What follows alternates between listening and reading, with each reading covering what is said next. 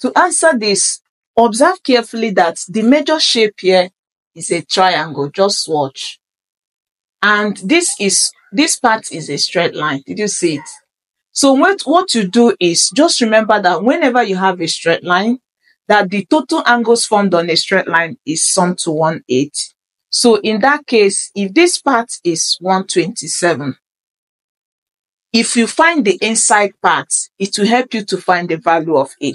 So what do? To find this part, you need to subtract this from 180 because total is 180. So you do 180 minus 127. And when you subtract this, it gives you 53 degrees. So it means that here is 53. So to find A, the sum of angles in a triangle is 180 also. So it's going to give us 87 plus 53 plus A is 180.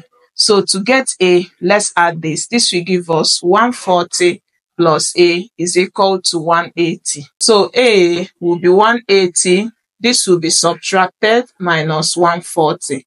So that A will give us, subtract this, it gives you 40 degrees, which is option P. What do you think about this? Bye-bye.